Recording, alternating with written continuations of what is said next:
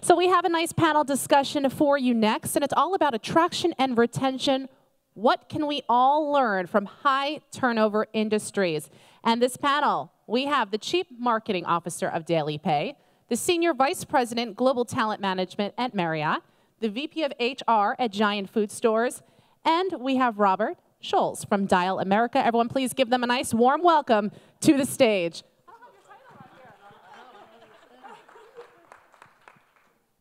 Hey, everybody. On? Okay, great. Here we go. So this is meant to be a workshop, so you're all meant to actually participate and raise your hands and ask questions as we go through. We prepared a few questions, and we certainly can speak for 40 minutes. We don't want to, but we would prefer to have an ongoing dialogue with you. So I'm thrilled and honored to be with this esteemed panel of experts in HR and focused on high turnover companies. You know, I'm new to DailyPay, and I'm the Chief Innovation and Marketing Officer. I came from Mercer, where I was the Global Chief Marketing Officer for a few years, so I've been involved with HR for a long time, but was truly kind of blown away when I started to read statistics about companies with higher than 100% turnover rates in a year, especially in quick service organizations, healthcare organizations, and anything having to do with hospitality. So I was thrilled to have the opportunity to moderate this panel. I'm not going to speak much because I feel that if you're in a service provider role, your job is to be quiet and let the experts speak, but I am going to facilitate the conversation.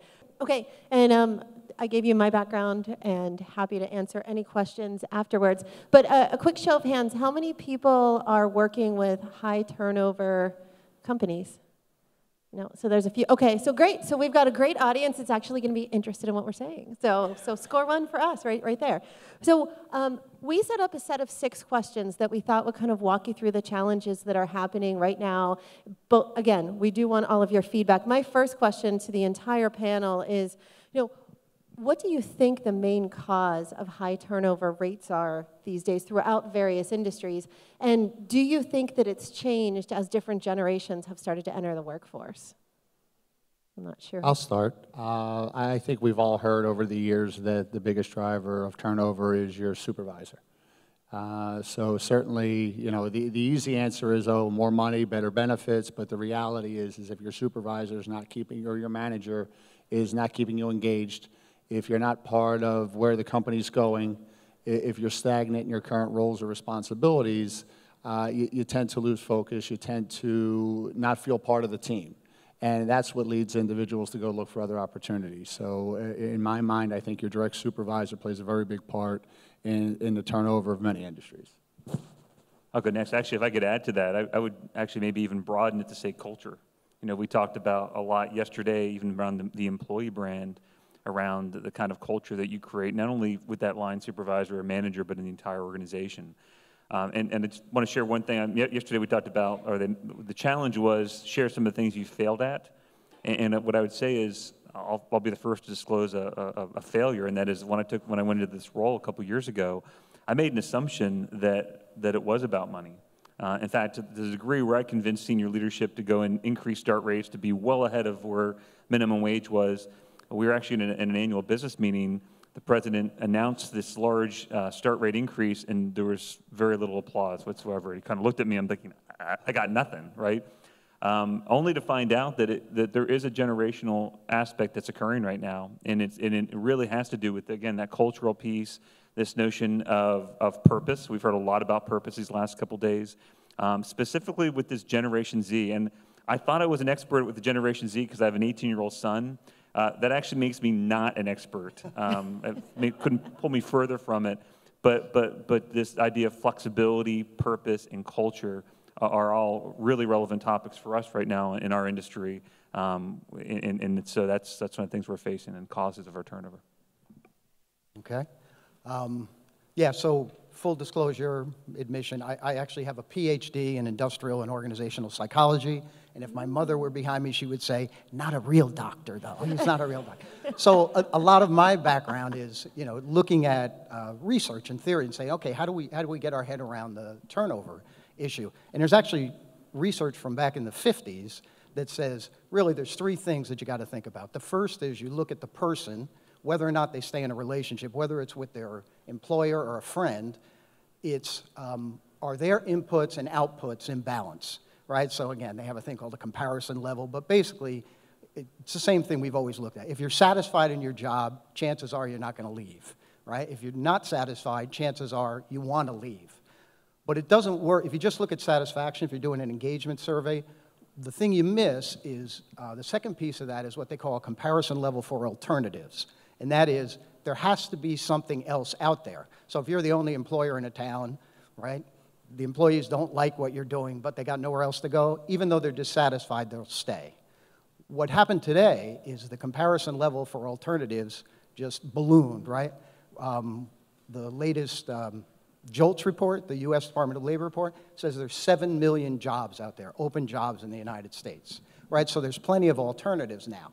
And so the thing that we found that got changed is that not only are dissatisfied people, do they have alternatives, but now even your satisfied people are getting calls about jobs that are better, right? And so people will move to better opportunities. So even your satisfied employees might not stay. And then the third piece is what they call kind of inertia or the cost of turnover, right? So if you're going to leave, there's costs incurred in that, right? And companies try to do things to make people kind of sticky, right? And one of the things they find is the longer you've been there, the longer the probability that you're going to stay. So higher tenured people tend not to leave your company. And so whenever you grow, all of a sudden turnover spikes. It's because you got a lot more people who only have a little bit of tenure. So those are kind of the theory. But for us, what we found is the biggest thing is the culture. So we look at what's our culture? What's our differentiator out there? So again, we're pretty good relative to hospitality. We're at about 22% turnover overall. I think the industry average is about 60. So we're again, pretty good. I think it's the culture, the same thing you've heard, that's kind of kept them there. So that's really interesting. A question about culture for all three of you, though. Does culture include compensation, or does culture include environment only?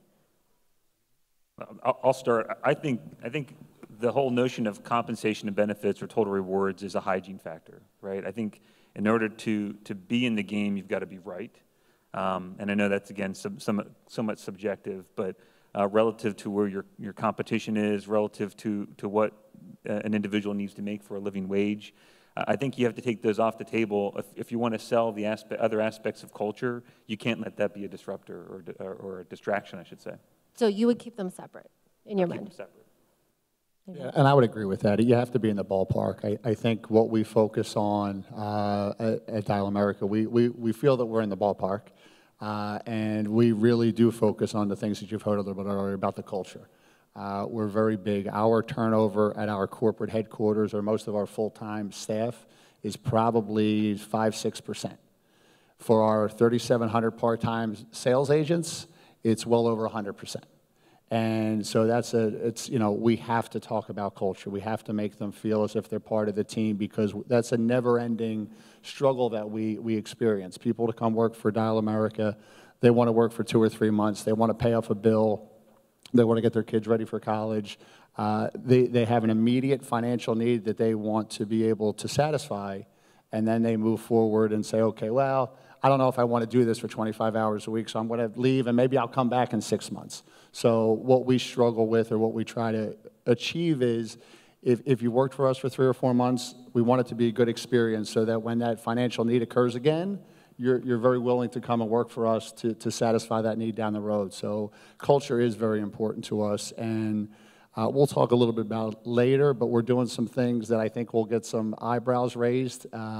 What we're trying to do, the way we look at things a little bit differently, but I'll hold off on that for a little bit. Yeah, great. Did you want to add a bit? So I worked at a startup in San Francisco about 10 years ago, to your point, and one of our engineers, he was the most amazing engineer that we had on the team. He was highly sought after, but he also loved to surf.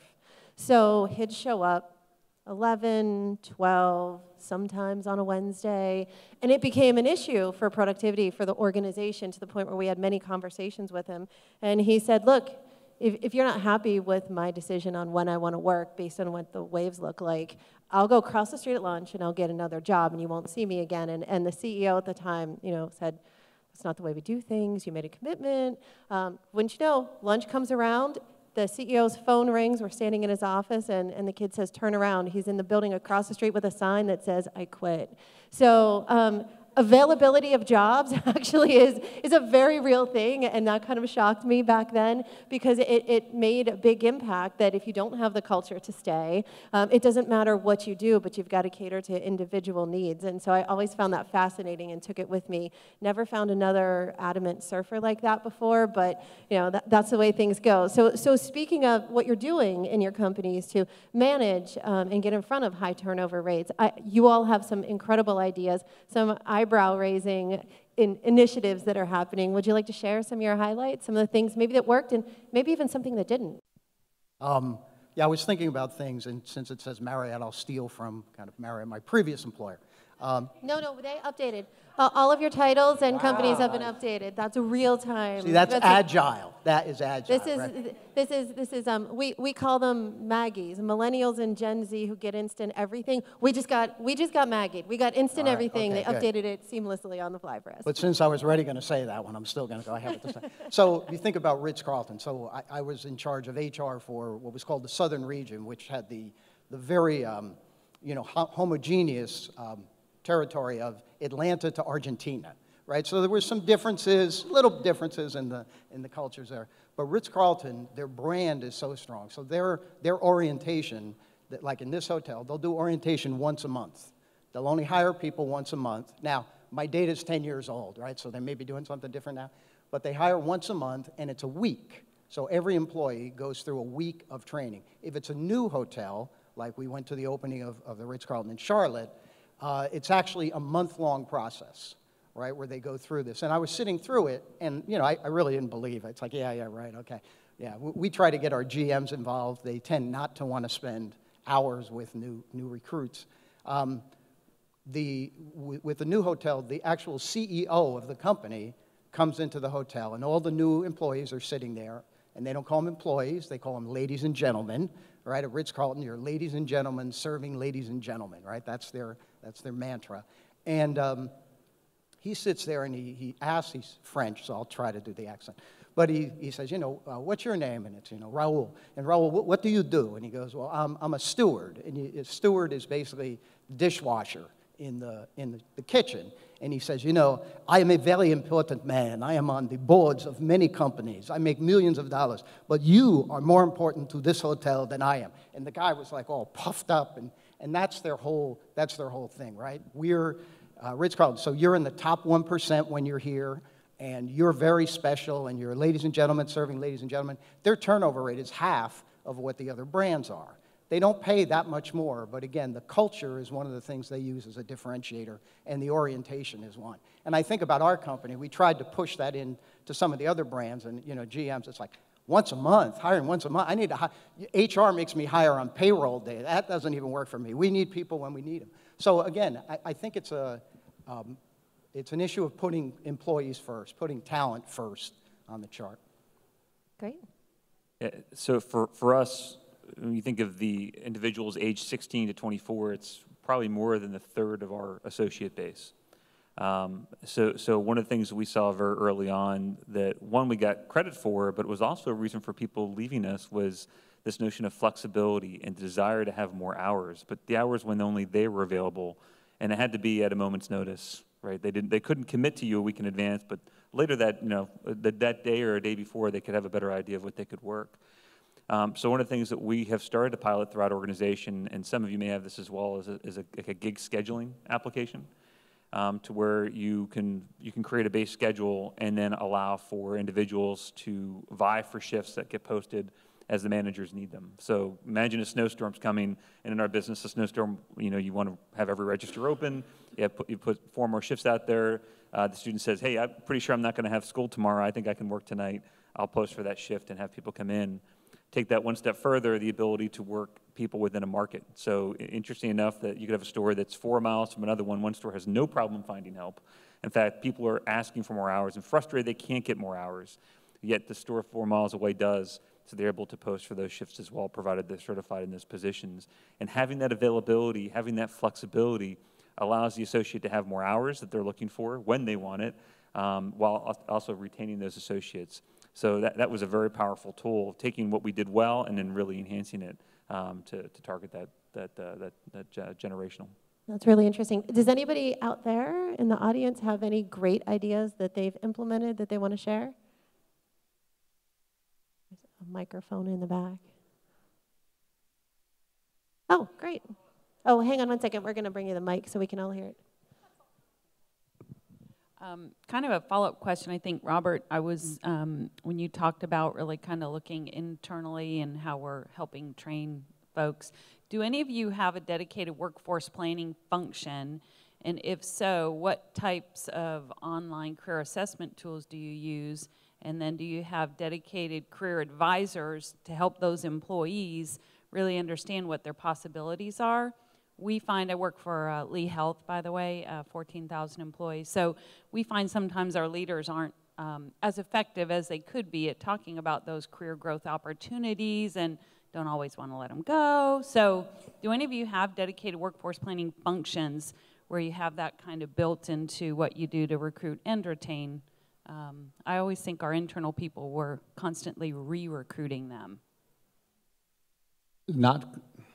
Yes, but not, it's very disparate. So we have 19 centers throughout the country, and as of now, we allow most of our department managers in each facility.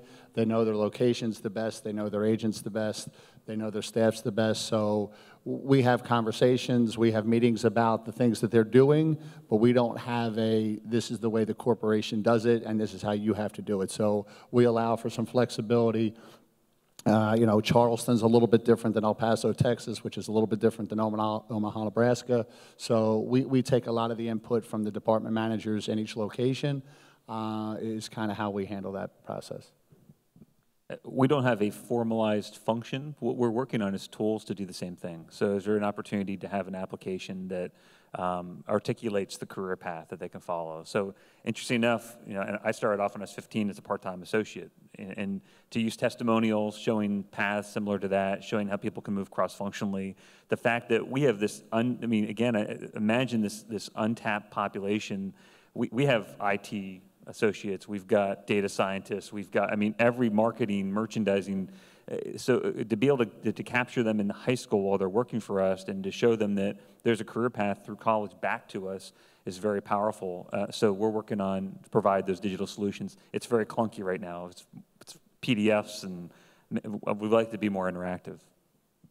Yeah, we certainly have it for within different functions, so within the sales. So for sales executives, they do forecasting. We have general career development courses where people go through and explore, but we don't have full-time career advisors for folks. That's kind of interesting. And same point you brought up, sometimes the managers don't know. In other words, they'll know how they got there, and they'll know within sales and marketing or within HR the path, but a lot of times that's not, like we have a data analyst, you know, people analytics person who just got a job in the marketing department. Nobody in HR knew marketing, right? We didn't know what jobs were available there, but the skills are starting to become more transferable, and that's a great point to be able to do that, because we found, you know, on surveys, especially with younger folks, the career opportunities is one of the #1 reasons for turnover, so good for you.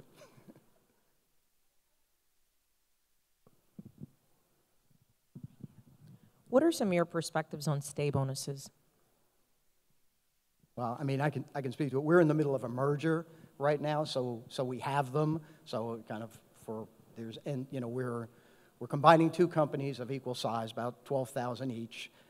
We're going from ADP in one company and Oracle in another to Workday, and we're going from 2 different payroll systems again to all ADP and then Workday next year, kind of 2 steps there.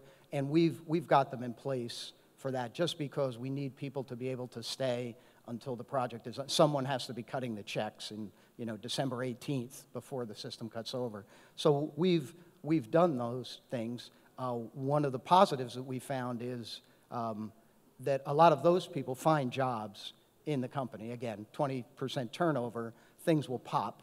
And so sometimes somebody who you were concerned about retaining will have another opportunity, and we're, you know, even though we have special severance for the merger, sometimes they like to stay with the company. Again, back to the culture, they want to remain, and so they'll find something somewhere else.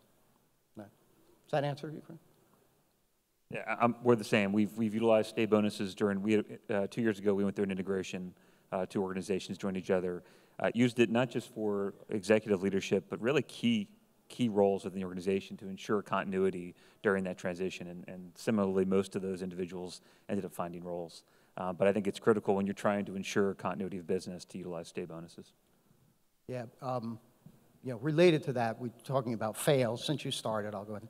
One of the places I failed. So we actually took a page out of leadership development. If you know the old Zenger Folkman, the idea being, if you want to be an exceptional leader, you can't be bad at anything. You got to be at least middle of the road at most of the competencies, and you got to be really good at one or two or three things. You really got to be known for that. That's kind of the model that we apply. We say, okay, we're going to be, you know, our benefits, our comp, we're going to be competitive with those, and then our culture, we're going to put that out. The fact that you can travel, discounted travel to places like this, right? We're going to hammer those home. And now that we're not part of Marriott, we say, hey, if you know, we're on college campus, hey, if you come and join us versus Marriott with their 5,000 hotels, we'll promise you we don't have a resort in Secaucus, New Jersey. So you're never going to get put in those kind of places. We tend to be beaches and resorts. So we've done that, and we said, well, what could we do to really get a buzz? And we said, well, what's the number one issue that we're hearing from our newer employees? And it was college loan debt. And we said, okay, we've got a management development program where we hire about 60 people a year. Let's put a program together to pay off their debt, right? We'll go to the colleges with it. We'll get big buzz off of it. And, you know, they'll have to stay. You know, it's kind of an implied stay bonus that, you know, while we're doing this for you, you need to stay with the company. Management, no. Well, if you do it for them, what about the other people? Why are you singling them out? So we failed. We weren't able to get that. But that's an idea you may want to take back from here, because I really think one of the first companies in the industry to do something like that, it'll get a big buzz. I think it'll really help with recruiting as much as retention. So we couldn't use it, but feel free to go. Great. So speaking of recruiting, what other unique types of benefits or offerings are you using to recruit talent that you need? Is there anything special out there or different? It's actually prompted my thought when we're talking about stay bonuses. One of the things that we've done in distribution, we have a distribution center as well, is a notion of retention awards for first 90 days. So 30, 60, and 90 days, we have an award set because we're confident that if we can keep them in the first 90, that our likelihood of retaining them is substantially higher. So in combination with referral, so we think some of our best associates will refer good ones, especially in those kind of circumstances. We're testing that. We're testing that in our e-commerce space, and we're having some great success. It's reduced turnover significantly, trying to keep them there. Because if you can get them through the pain of onboarding and acceptance with the group, those type of things, the likelihood really increases. And we're very similar. We have retention bonuses, we have referral bonuses, we have 30, 60, 90-day incentive benchmarks for our folks. We also try to bring them into mentorship programs very quickly. If they show the skill set, the acumen to be able to do what we do, we want them, although they're still considered our sales agents, they'll mentor their peers, and that gives us an opportunity to find out if they have what it takes to move on with Dial America, but it also builds their confidence and gives them, they just look at the job a little bit differently. So similar to Matthew, I guess the mentorship program would be a little bit different than what she's already communicated. Great. And I know, Rob, you mentioned that a lot of people that work at Dial America are coming because they have extra bills.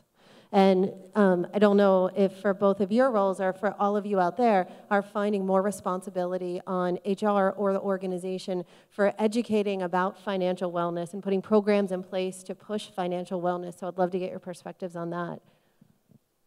Yeah, we have different, we had a program called, no, I'm forgetting it. It was based on the Love 'Em or Leave 'Em book, right, where you look at those, you look at all different opportunities, and that was one of the things we put in place was financial wellness.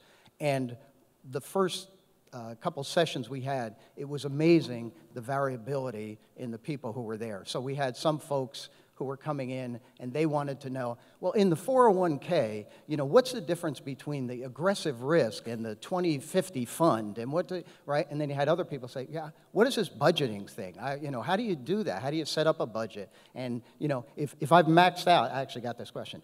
I have 5 credit cards, and they're all maxed out. What should I do? And it's like, I'll pick the smallest one and go after that. I don't know what to tell them. But I think people see it again. Marriott, right, the founder of Marriott, and now there's other companies doing it, but J.W. Marriott said, take care of your employees, they'll take care of the customers will keep coming back, and the money will take care of itself. That's kind of, in a nutshell, that's kind of the culture of Marriott and Marriott Vacations, right? That's the DNA. So they're always looking for, well, the take care of employees, what does that mean? And so, again, financial services is one of the things that we've offered, along with, we also put together a string of, free benefits, dog, pet insurance and things like that, you're not going to make it part of your annual your open enrollment period, but still things that folks want. So this actually is an area that's I'm somewhat personal connection with, and that is, again, for the last few years, one of the ways we've tried to activate culture is through volunteerism. We found that our associates want to give their time more than their money, and certainly because it's a bit easier for them. And as we were doing a volunteer event, it was actually, we had some department managers of some of our stores, and we were at a food bank helping out. And in conversation with these individuals, found out that, and by the way, our department managers are, I'd say, fairly well, in my mind, compensated, certainly more than your full-time or part-time population. Found out that they were users, they were clients of the food bank that we were in. And so this notion of food insecurity hit me pretty hard, that here are management within our stores struggling to put food on their table and to make ends meet, needing to take public transportation to get to work because they couldn't find the means to buy a vehicle. So that's what started we're just now involving and getting involved in a relationship with a large credit union in the state to not only do digital training, but on-site training, on-site counseling throughout the year.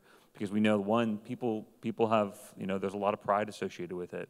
They're looking for advice, how to balance a checkbook, how to make ends meet, how to save money. So this is a pretty important topic. We've also established a rainy day fund. I'm not sure if your organizations have them, but in times of need, in times of financial strife, to have a fund that our associates put money into collectively, it's actually the highest percentage bucket that our organization in a charitable giving puts it into. So we call it Helping Hands, and it's there for those events as well, because it's such a large issue that's facing our workforce right now. So something a little bit different, adding to what Jonathan and Matt already said. We've developed what we call ERCs, which is Employee Relations Committees, and we have agents join those committees. And they are the sounding boards for what it is that the agents want, where fellow agents can talk to them about what they like about the job, what they don't like about the job, and then more specifically around this topic, what would they like to do as a group that will make a difference in the neighborhood, in the community. So we get a lot of feedback in terms of who can we help. We have, very often, we have potlucks. We'll go to food banks to do things that bring people together. I don't know if this will be a shock, but being on the phone for an hour and talking to 40 people and having 37 of them tell you that they don't want anything to do with what you're trying to sell them is a little negative. So anything that we can provide for our agents to feel good about what it is that they do and understand the bigger picture and really being part of their community, giving back to those that are less fortunate than them, it makes you feel good not only about themselves, but it develops a relationship between coworkers that maybe they'll start having some friendships outside of work. And another thing that we do is, on top of the financial wellness that's also come out of this ERC concept, we do a lot of stuff for mental health. And we push people, push is the wrong word, we direct people to services that are available in the area for, they don't often want to talk about the things that are affecting them because they're embarrassed, they're shy, they don't feel it's anyone else's problem. But when you're dealing with peers versus a management group, they're more open to being open and honest, and we find ways that we can get them the support and services that they need without making it a big deal, not embarrassing them, but it gives them support and some help that is also helping to reduce our turnover in ways that 5, 6, 7 years ago we would never even thought of. That's great. That's great. There's some really great ideas here, and I think you've all mentioned different ideas, thinking out of the box, establishing culture. You've all mentioned payroll systems. In the last session, we saw how the chief technology officers or the CIOs are working more closely with HR. Payroll clearly is working more closely with that. And Rob, I know that in addition to everything that you've mentioned, you're also using DailyPay to give access to your employees to get paid on demand. Yes. So is that something that you see additive to all of this or a separate initiative? Yes, our experience with DailyPay has been very positive. The way we pay our agents is if they started on Monday the 1st, they don't receive their first paycheck until Tuesday the 16th. So that's a long time to go without receiving your first paycheck. And we might experience 10, 15, 18% turnover in the first 2 weeks, primarily because they don't have access to those funds that they need them. Plus, based on where we're at in the marketplace, it's a sales environment, and they're just looking at if my guarantee is $9.50 or $10 an hour, I'm going to go work for a job that's making $10.15 because it's more money. Well, the reality is if you give us 30 days, 45 days, you'll be making far more than $10.15, but it's the I need it now. And so what DailyPay has done, hence the name, if you're not familiar, it allows employees access to their monies really come day 2. So it's a benefit, and we have reduced turnover by 6.5 basis points since we've implemented DailyPay, which is a phenomenal reduction, and it's been very valuable for our industry, and the feedback we get from our agents. For some of our long-term agents is, man, why didn't you do this years ago? And certainly for the newer agents, they don't know any better, but the reality is they get access to their monies, and it allows them to give us the time to train them, to teach them how to do the job, because if we can get them past the 2-week mark, the 30-day mark, we have a far greater chance of retaining them and them working for us for a foreseeable amount of time. So my last question, and then we'll open it up for a few questions, is, so the cost of turnover ranges in an organization anywhere from $1,600 per employee up to $4,000 in some organizations. Are any of you tasked with a goal where you have to look at the reduction of the cost of turnover by looking at reduced turnover? Are your goals being monetized in that way, that you're saving the company X $100,000 by reducing turnover, or is it just something holistically that you're trying to do as an organizational initiative? I try to work the cost of turnover into every return on investment proposal that I submit, and that usually doesn't work out well. It is an overarching, obviously, initiative regardless of our job. So we manage turnover by the percentage. Yeah, I just got a general question since we got about 3 minutes left here. I like speaking and attending these because sometimes your brain goes somewhere different when you realize you're going to have to be up here and defending stuff you do. And I had this really weird thought, which is, I think we're being boiled. You know the old adage about the boiling the frog, that if you do it slowly? So I was looking at numbers, right? There's 7.1 million open jobs in the United States, right? There's 5.8 million unemployed Americans, right? So if you took every unemployed American, you jammed them into a job, there's 1 million jobs that can't be filled with the current workforce, right? So why are we still treating in business talent like it's not it's not in short supply, right? It's easier to get dollars now, right? The interest rates are low. A lot of companies have a lot of cash flow. That's information, not a problem anymore. You can go on the net, you can get anything. But talent is really the restricting thing. But I don't know about your companies, but in ours, that's not the arguments and the discussions we're having. Like when we go in again talking about let's do this program to reduce, to attract people who will pay off student loans. It's like, well, no, what do the shareholders say about that? And that shouldn't be the discussion we're having anymore, right? I think talent is the limiting factor in a lot of companies, but HR, we're still, I think we got boiled, right? We're trying to do little things better. We're trying to do different kinds of things, like we'll do, you know, part-time folks for our call centers and let them work from home, so we were getting a different workforce. But we're not having the agreement, like nobody's going in and saying, well, listen, I'm sorry, but we're going to have to cut by, you know, we're going to have to cut marketing because we really need the resources to attract talent, right? Nobody's having those debates. So anyway, that was my epiphany at 10 o'clock last night. So. All right, we literally have 44 seconds left. So with that said, does anybody have a final comment? And I think we're going to run out of time for questions, but obviously you can speak at networking and dinners. Any comments? No, I just, you know, you have me perplexed in thinking, but I will tell you one of the things that we're doing to address it is because there's a larger gap of need versus what's available, you know, the challenge for us, I think, in all of our businesses is to rethink the way work is done. So I know there's a future of work stream going on as well. I think that's also part of what we need as HR professionals to really be investing in our time. Great, and thank you so much. This has been wonderful, very enlightening, and hopefully everyone got a lot out of it. Please give them a nice round of applause.